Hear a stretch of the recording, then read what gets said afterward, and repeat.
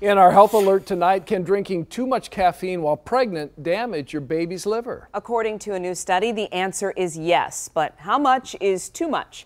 Our chief health editor, Dr. Partha Nandi, joins us now with the answer. Give it to us, Doc.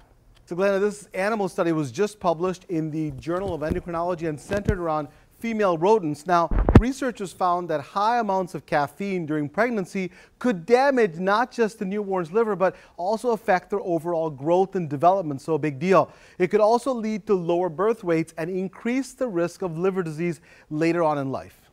So, Doc, how could caffeine do that, though?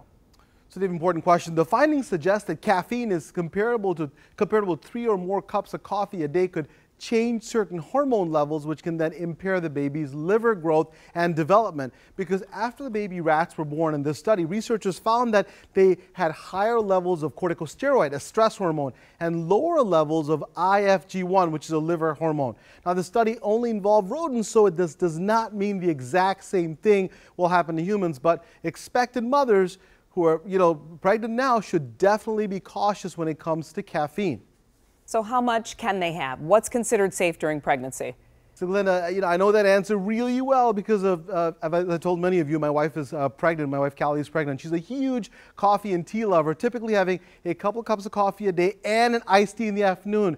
But now that she's carrying our third son, she's pretty much given up on caffeine, and she's a little bit different. And I can tell you that it's rough for her, but she's a rock star, and she puts our kid, first.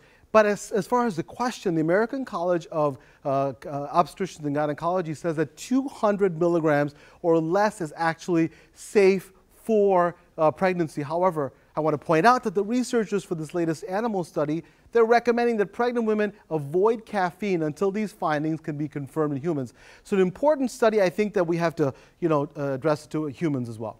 All right, and more to come on this, I'm sure, Doc. Thank you very much. Have a great weekend. Yeah. And if you have a question or a health concern for the good doctor, you can email him, Dr. Nandi at AskDrNandi.com, or send it to us on Facebook or Twitter. And don't forget to tune in this week to an all-new Dr. Nandi show. He's tackling the challenges blended families face when they're trying to integrate. That's Sunday, August 4th at 12 p.m.